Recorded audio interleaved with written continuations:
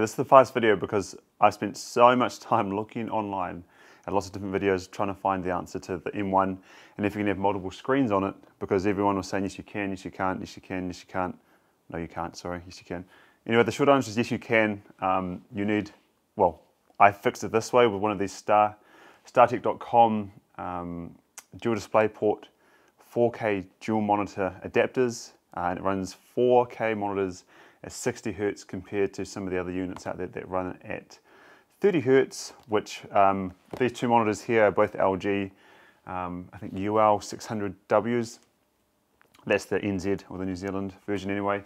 And this is the M1 MacBook Pro 13-inch, upgraded with the like 16 gig unified RAM thing, but it doesn't really matter. It's just the new M1. The M1 computers have the issue where they can't have two monitors running off the actual port.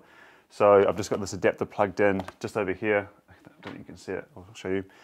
Plugged in with two DisplayPort cables to these, and then just downloaded the Display Link software from their website, put the driver in, and it works. So this was the cheapest option I could find. It was like 200 NZ compared to pluggable and the Dell versions, which were real iffy because you needed a dock. Now, you do need a dock, and we have one, but this is just a Thunderbolt 3 dock from an old system, and that's just so we've got power delivery and some USB plugs for those unified things for these damn Logitech, because there's the other issue where the Bluetooth is real buggy on this, but hope that helps.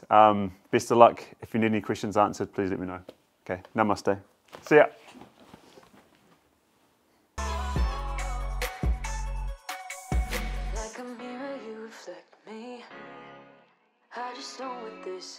I just don't want this moment to end.